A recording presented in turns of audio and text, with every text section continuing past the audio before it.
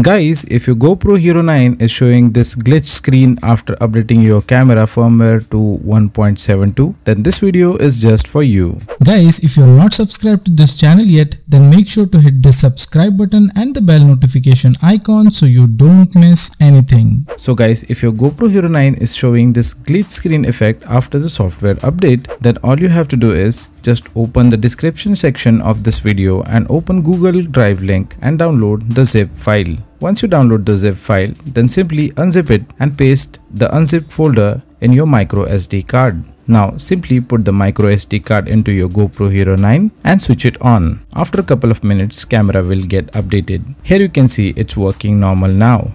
So guys, this is how you can fix the screen glitch issue of your GoPro Hero 9. So that's it guys for this video. If you like this video, then do hit the like button down below, and if you haven't subscribed to our channel yet, then do hit the subscribe button down below. That's it for this video, and I'll see you on my next one.